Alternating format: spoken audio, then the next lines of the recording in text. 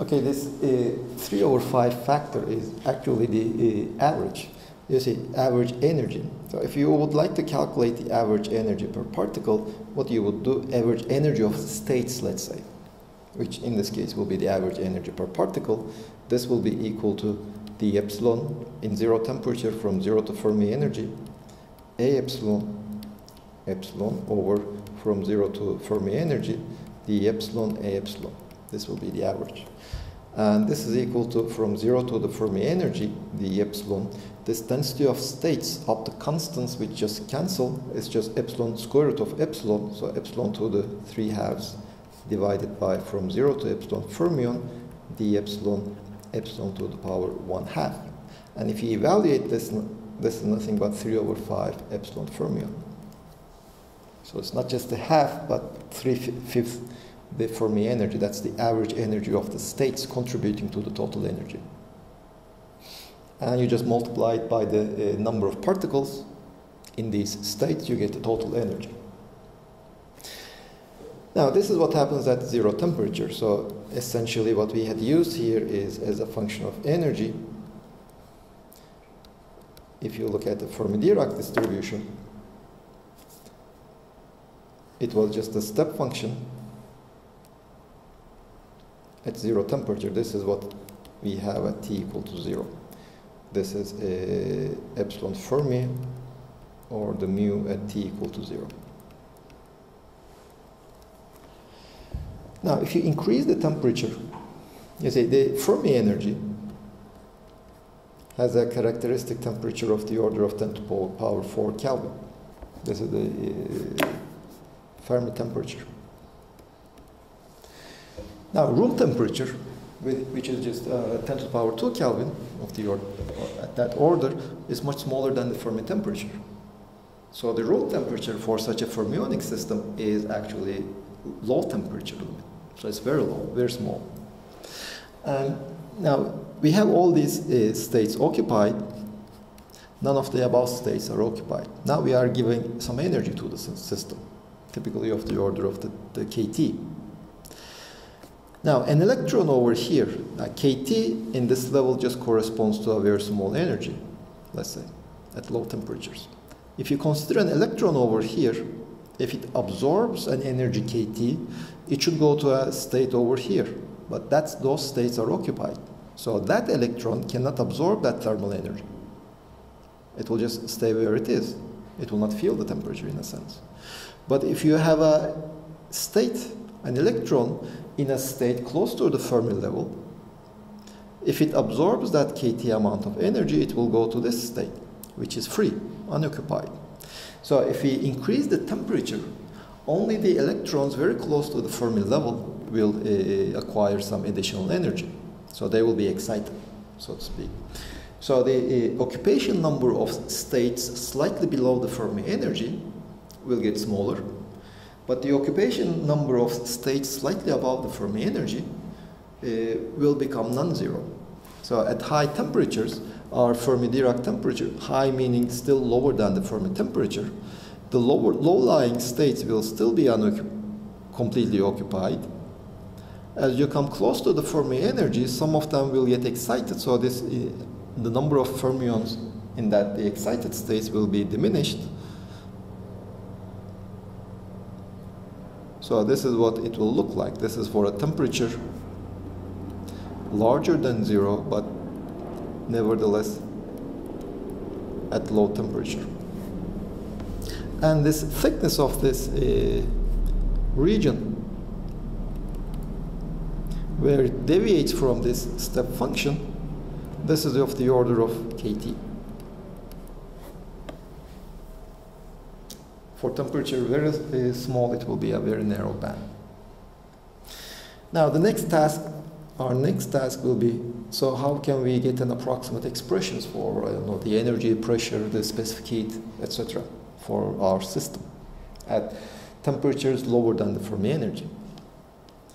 Now we have, in general, we basically need to evaluate integrals of this form, the epsilon, some function of epsilon, In the case of the total number, this is the square root of epsilon. In case of the energy, this is the epsilon to the power 3/2 divided by e to power beta epsilon minus mu plus 1 from 0 to infinity.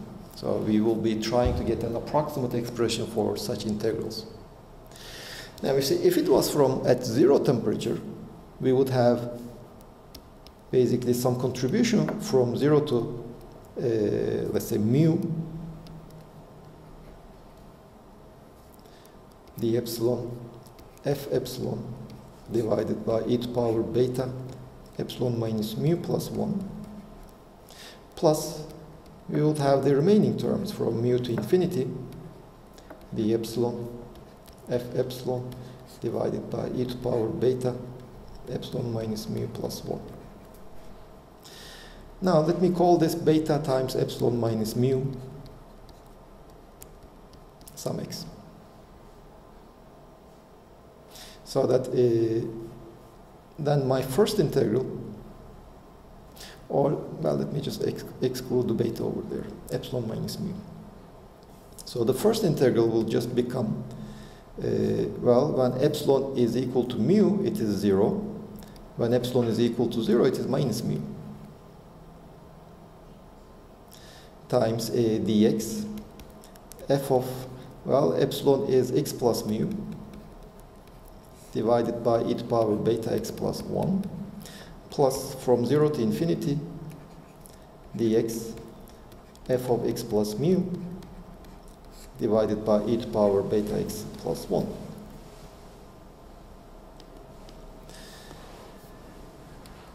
Well, in the first integral, let me just change a variable. X goes to minus x. So it goes from 0 to mu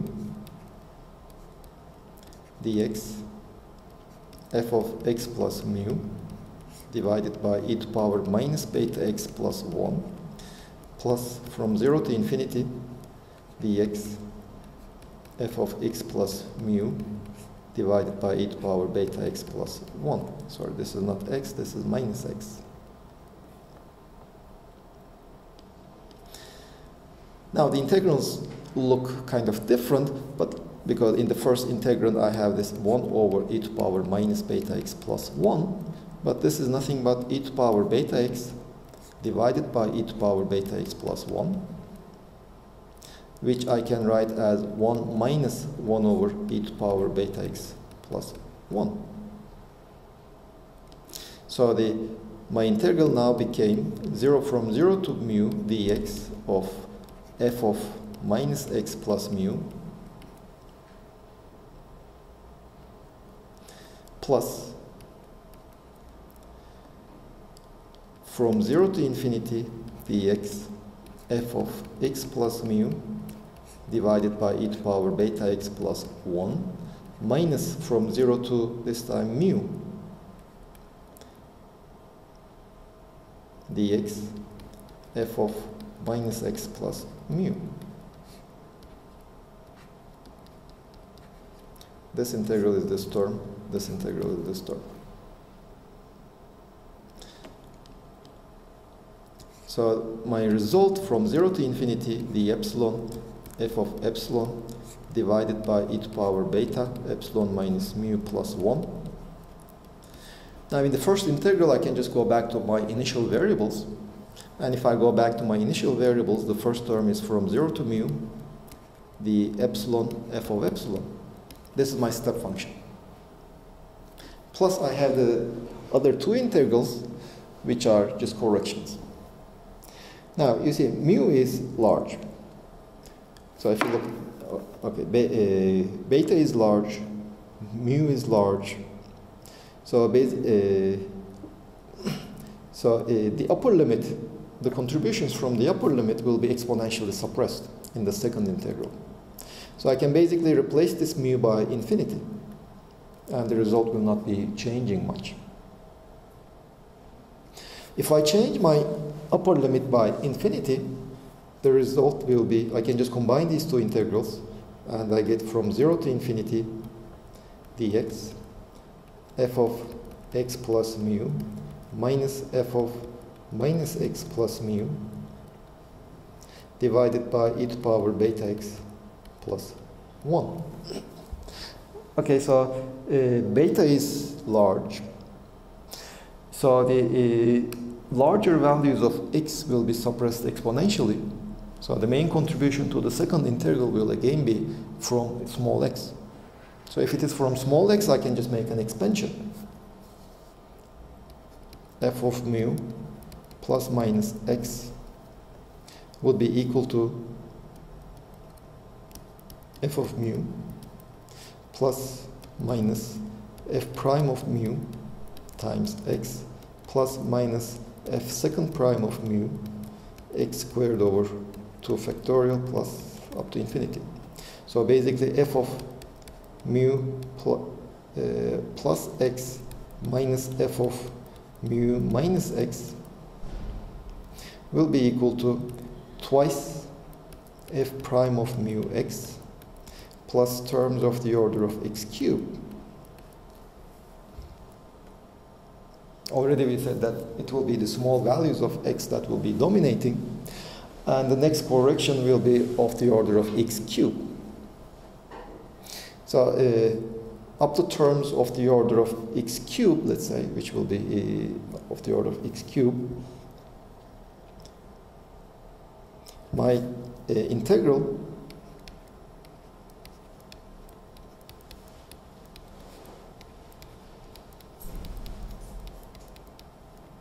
this is equal to from 0 to mu d epsilon f of epsilon plus twice f prime of mu from 0 to infinity dx x over e to power beta x plus 1 plus higher order terms. Now let me make one more change.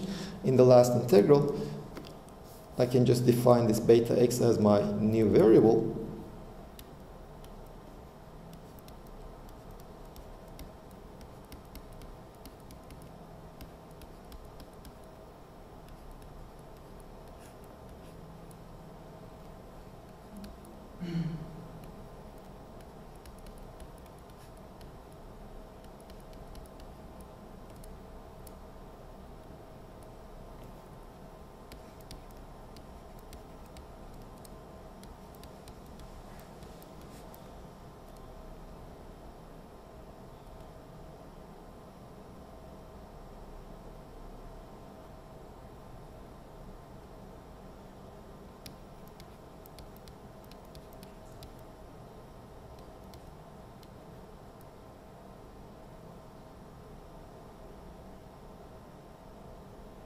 Okay. And this is our final result, plus other corrections. Well, that number, that integral is just a number. We can evaluate that number.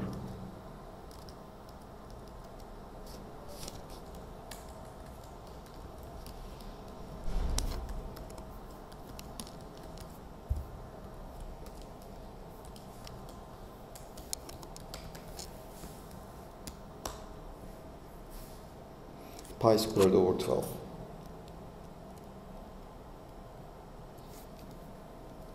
So this is just pi squared over 12.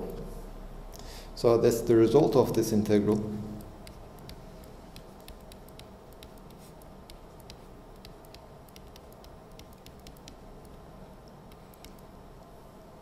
At low temperatures is from 0 to mu, the epsilon f of epsilon plus pi squared over 6 kt squared times the derivative of that function evaluated at mu. Plus, of course, higher order terms.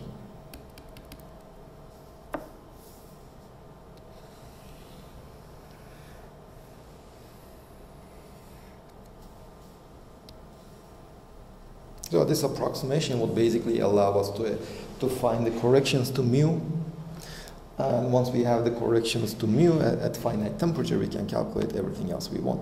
So let's start. What is the first correction to the chemical potential at low temperatures? Now that expression we obtain from this one, from 0 to infinity, the epsilon, a epsilon, 1 over e to the power beta epsilon minus mu plus 1. And this is equal to 0 to mu d epsilon a epsilon, this is the first term, plus pi squared kt squared over 6. Well, the derivative of a would be just 1 over 2 mu 1 over 2 epsilon times a epsilon, which is a of mu, plus, well, the higher corrections will be of the order of kt over mu cubed.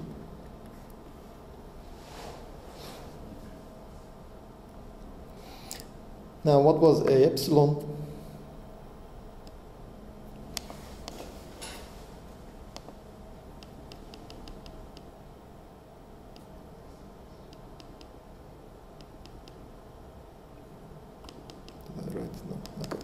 So a epsilon is basically this result over here. This is our a epsilon.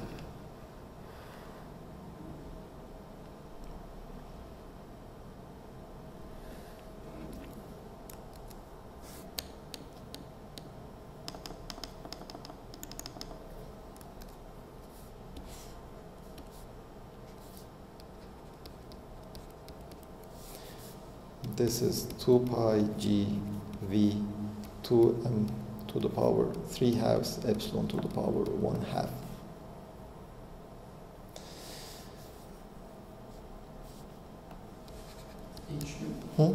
H cube.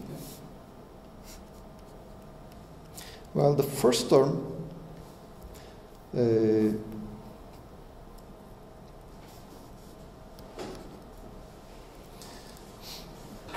you see this okay, so I don't want to bother with these factors over there. You see we have n is equal to 0 to epsilon Fermi d epsilon a epsilon, which is a epsilon 2/3 epsilon Fermi a of epsilon Fermi.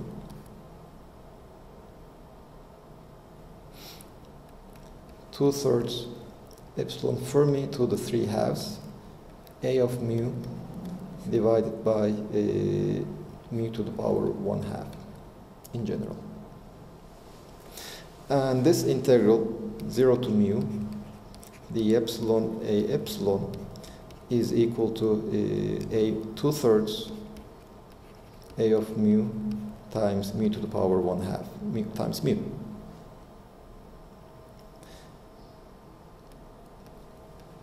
Which is 2/3 epsilon Fermi to the 3/2 mu to the 3/2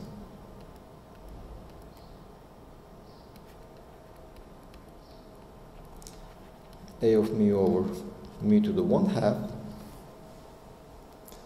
So from 0 to mu, the epsilon a epsilon is mu over epsilon Fermi to the power 3/2 times n. So n is equal to n times mu over epsilon Fermi to the power 3/2 plus pi squared kt squared over 6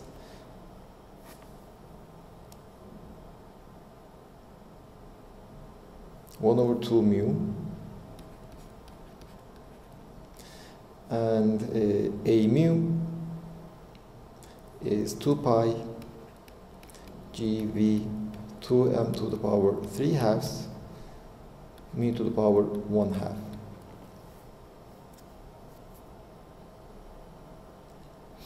So 1, let's divide by n everywhere. 1 is equal to mu over epsilon Fermi cube 3/2 plus pi squared kt over mu squared. Now this is 3, so pi cubed over 3 times 2m to the power 3 halves GV.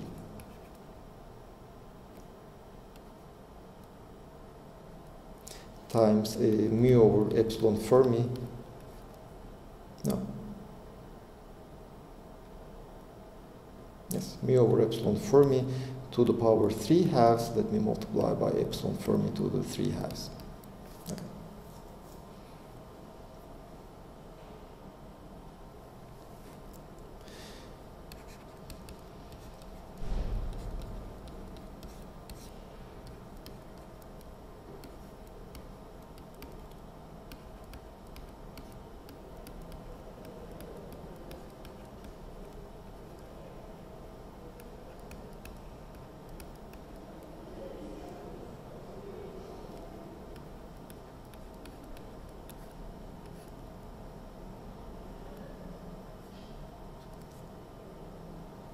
So this is what will give us what the chemical potential, the first correction to the chemical potential. Now let's try to solve this for the chemical potential. We already know that the chemical potential should be epsilon Fermi plus some small correction.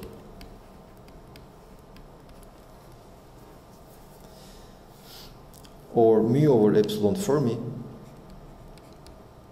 will be equal to 1 plus delta over epsilon Fermi. So what we are trying to determine is delta. So 1 is equal to mu over epsilon Fermi to the 3 halves is 1 should be equal to 1 plus 3 halves delta over epsilon Fermi times 1 plus 2m to the power 3 halves pi squared over 2 g times v times epsilon Fermi to the 3 halves. Now this is kT over mu is mu over kT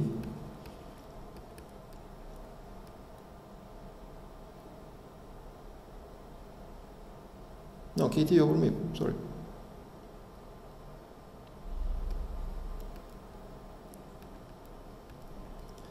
Now this kT over mu will be kT over epsilon Fermi times mu over epsilon Fermi to the power minus 1.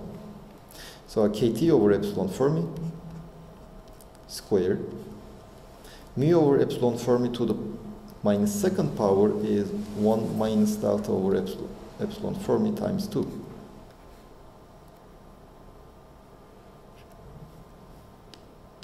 This is what we have.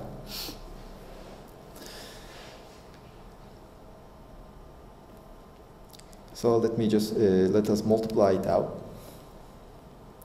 So we have a 1 plus 2m to the power 3 halves. Let me make a small correction. I already know that the correction would be kT of the order of kT over epsilon Fermi squared. So this delta is, let me put it over here, okay, delta, but kT over epsilon Fermi squared also.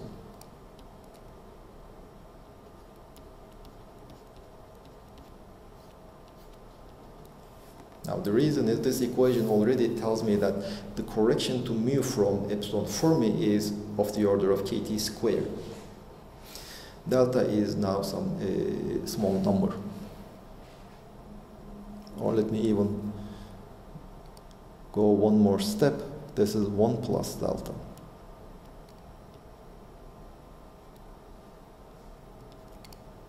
So the higher corrections are of the order of kT over epsilon Fermi to the power 4. Delta is just some number, not necessarily small. So here what I need to do is, here I have kT over epsilon Fermi, kT squared term.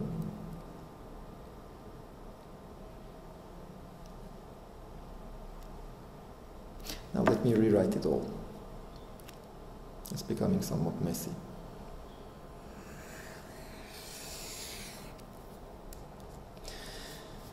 So this is how I define that. I'm trying to find what delta is, the numerical value of delta. So 1 should be equal to The cube of this one, this is 1 plus cube root 3/2 of delta over epsilon Fermi, no, delta,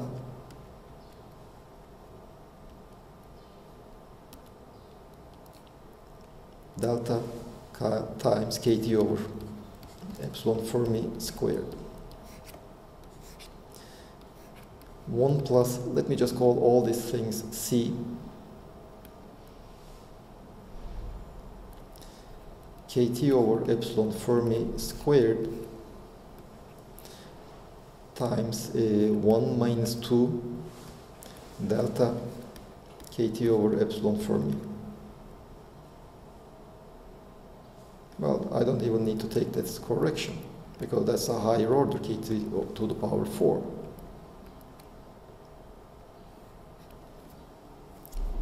Up to kT squared term, I can just replace this with epsilon Fermi.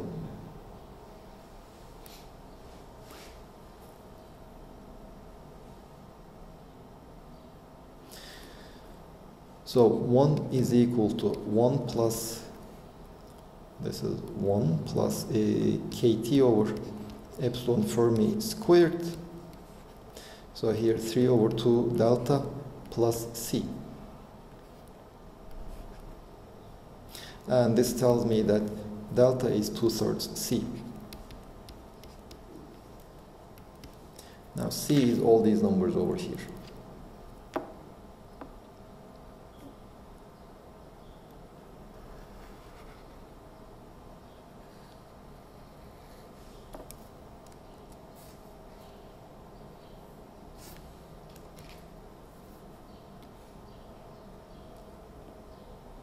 With a minus sign. So now I know what mu is. Mu is epsilon Fermi times 1 minus kT over epsilon Fermi squared times 2m to the power 3/2 pi cube over 2 GV epsilon Fermi to the power 3/2. This is my chemical potential.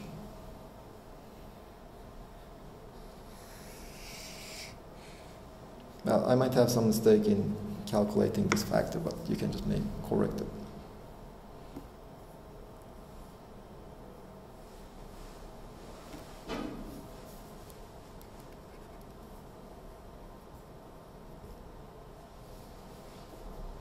This is not V, but volume per particle. Okay. So mu is will be slightly lower than the Fermi energy at high temperatures.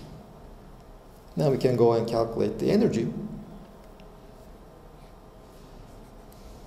Energy will be from 0 to infinity, the epsilon, A epsilon, times epsilon over e to power beta, epsilon minus mu, plus 1.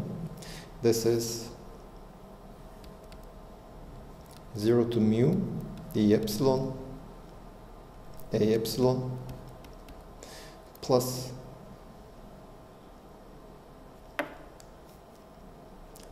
A epsilon was equal to, I need that factor. Okay, this is our A epsilon.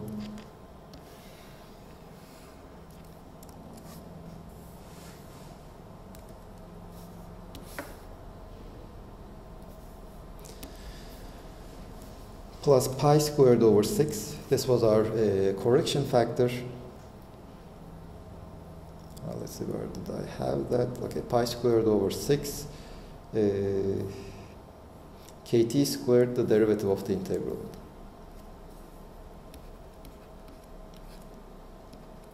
A of mu times mu squared times 3/2, or just mu. Because I say A epsilon is proportional to epsilon to the power 3/2. If I take its derivative, it is 3/2 times, no, just mu.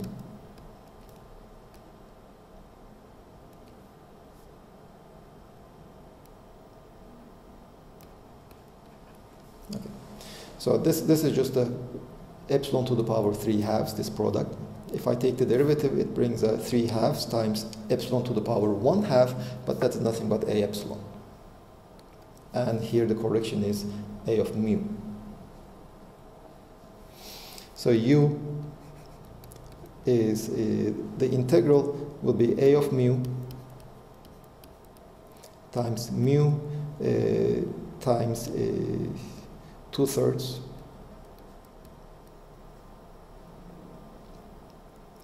plus pi squared over 6 kt squared. Now this is pi squared over 4 now. A of mu.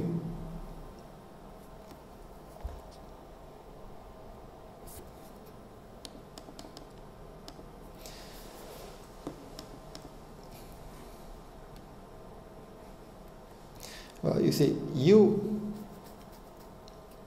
Okay. Now what we can do, we can just put in the factors. U is equal to 2/3 times 2 pi g v 2. Okay, I will avoid it.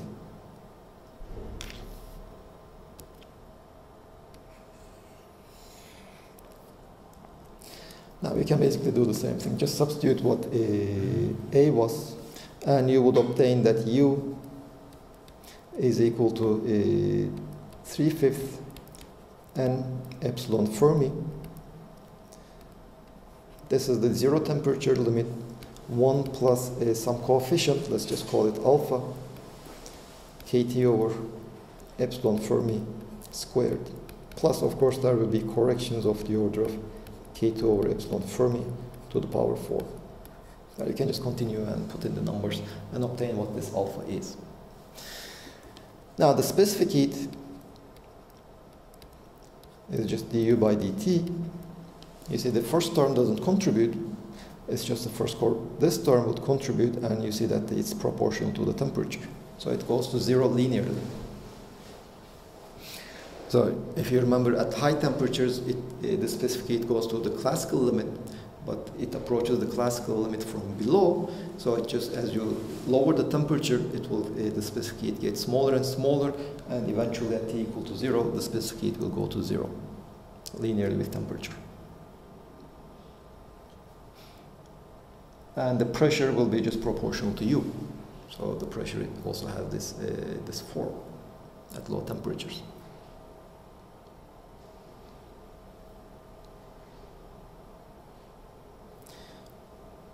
So any questions about this? So the trick is basically, if you want to obtain the thermodynamic relationships or expressions for the thermodynamic properties in terms of temperature, volume, the chemical potential, it's temperature, volume, pressure, and volume, the first thing you have to do is you have to express the chemical potential in terms of those. And you can do that by just using the defining relation of the chemical potential. That's this one. And at various limits, you can obtain approximate expressions for the chemical potential. At large temperatures, the Z is almost 0. The chemical potential is, well, Z is almost 0. That simplifies it a lot at high temperatures.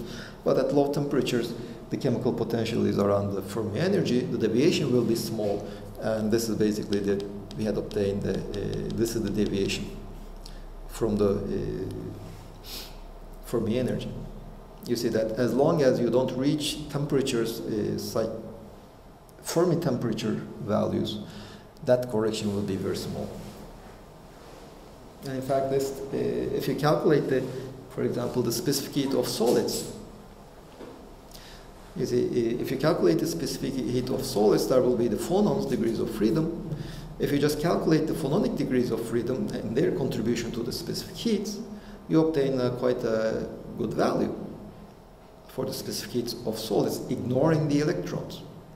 You see, there are a huge number of electrons, electronic degrees of freedom, which you can just ignore in calculating the specific heat. Basically, the reason is this one. The room temperature is much lower than the Fermi energy. And any contribution to the specific heat from the electrons will be suppressed by KT. Any contribution to the energy will be suppressed by this factor, T over the Fermi temperature, which is of the something less than 1% typically. So they don't contribute. They are just frozen. You cannot really excite them.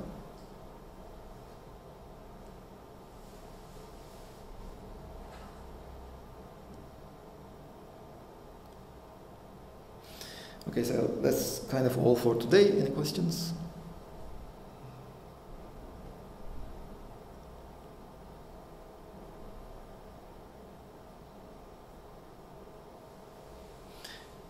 Then see you next week.